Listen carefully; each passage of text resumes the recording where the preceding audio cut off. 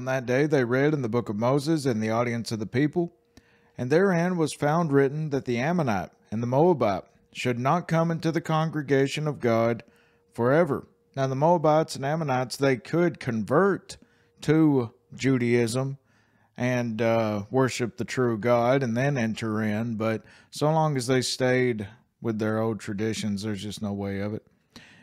Because they met not the children of Israel with bread and with water, but hired Balaam against them, that he should curse them. Howbeit our God turned the curse into a blessing. Now it came to pass, when they had heard the law, that they separated from Israel all the mixed multitude. And before this, Eliashib the priest, having the oversight of the chamber of the house of our God, was allied unto Tobiah, and Tobiah was an Ammonite.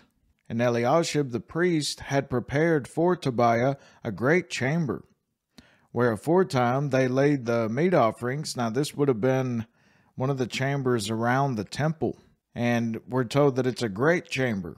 Now this is a great sin. Not only is he making room for a pagan worshiper, but it's also an even larger chamber than the rest would have privy to. The frankincense and the vessels and the tithes of the corn, the new wine, and the oil, which was commanded to be given to the Levites, and the singers, and the porters, and the offerings of the priest. This no doubt he had furnished for his use, and here Tobiah lodged, in order that he and the high priest Eliashib might have more free and secret communication with each other, this being a place where the people might not come. But in all this time was not I, Nehemiah, at Jerusalem, for in the 32nd year of Artaxerxes, king of Babylon, came I unto the king. So he traveled back to Susa, it's believed, right over here.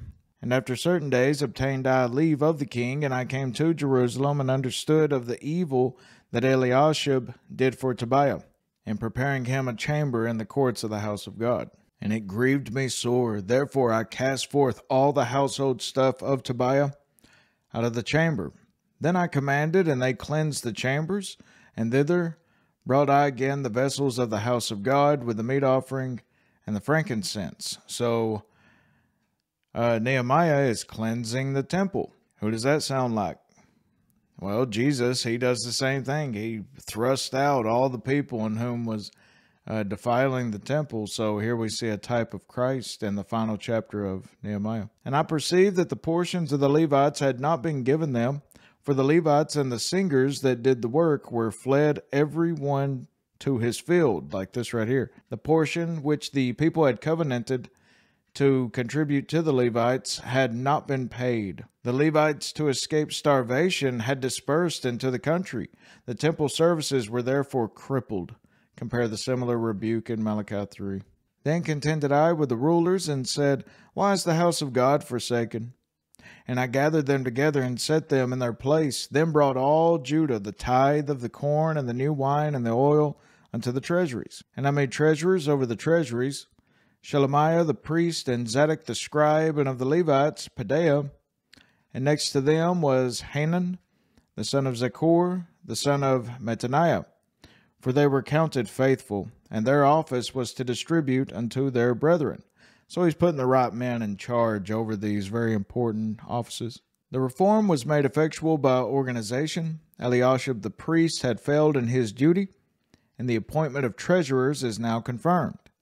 One of the treasurers was a layman named Hanan, but they were all faithful men, and are mentioned in connection with the building of the wall. Verse 14, Remember me, O God, concerning this, and wipe not out my good deeds that I have done for the house of my God, and for the offices thereof. In those days saw I in Judah some treading wine presses on the Sabbath, which was against the law. You weren't supposed to do that on the Sabbath. And bringing in sheaves and lading asses, as also wine, grapes, and figs, and all manner of burdens, which they brought into Jerusalem on the Sabbath day. And I testified against them in the day wherein they sold victuals. You see, they wanted that money more than they wanted to obey God. There dwelt men of Tyre, to the north, in Lebanon.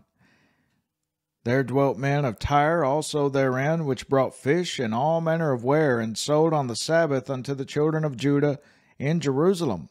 So they were allowing these traders, even Gentiles, to come in on the Sabbath. They just didn't care. Then I contended with the nobles of Judah, and said unto them, What evil thing is this that ye do, and profane the Sabbath day?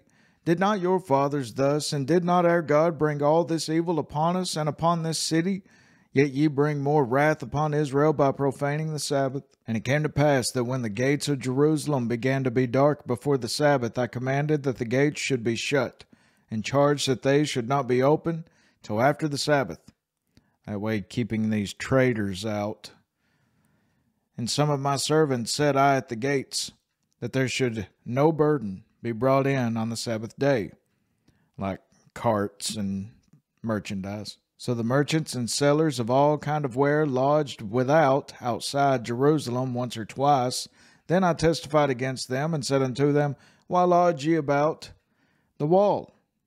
Why are you here? If you do so again, I will lay hands on you. From that time forth came they no more on the Sabbath. And I commanded the Levites that they should cleanse themselves, and that they should come and keep the gates, instead of his servants. You all watch the gates, to sanctify the Sabbath day. Remember me, O my God, concerning this also, and spare me according to the greatness of thy mercy. In those days also saw I Jews that had married wives of Ashdod, in the Philistine land, Ashdod, of Ammon, and of Moab. They had married strangers, though not long before they had most solemnly promised not to do so, back in Nehemiah chapter 10. So hard a thing it is perfectly to root out tares, which will be continually springing up again among the wheat. And their children spake half in the speech of Ashdod, and could not speak in the Jews' language. They were so Gentile that they couldn't even speak the Jewish language, but according to the language of each people. And I contended with them, and cursed them, and smote certain of them, and plucked off their hair, and made them swear by God, saying, Ye shall not give your daughters unto their sons, nor take their daughters unto your sons, or for yourselves. Did not Solomon king of Israel sin by these things?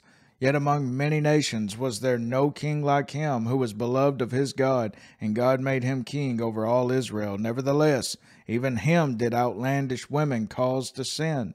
Solomon, if you'll recall, he had 700 wives, 300 concubines, and he was David's son, the most blessed. He was a type of Christ, ruled over the largest territory that Israel has ever ruled over, and had the most money, the most wives, the most land of all his people. And yet his pagan wives led him into so much witchcraft and all this wicked things. And it is very much believed, though, that he repented before the end. Shall we then hearken unto you to do all this great evil, to transgress against our God in marrying strange wives? And one of the sons of Joiada, the son of Eliashib, the high priest, was son-in-law to Sanballat, the Horonite. Therefore I chased him from me. See how they're all connected and in cahoots, you see?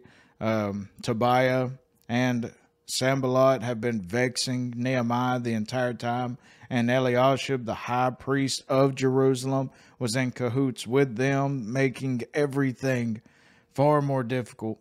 Remember them, O my God, because they have defiled the priesthood and the covenant of the priesthood and of the Levites. Thus cleansed I them from all strangers, and appointed the wards of the priests and the Levites, every one in his business. And for the wood offering at times appointed, and for the first fruits, remember me, O my God, for good. With these words, Nehemiah leaves the scene, committing himself and his discharge of duty to the righteous judge. His conscientious fidelity had brought him into collision not only with external enemies, but with many of his own brethren. His rigorous reformation has been assailed by many moralists and commentators in every age. And it may further be added that with these words, in the annals of Old Testament history. And that is it for the book of Nehemiah, my dear friends. Hope that you all learned something.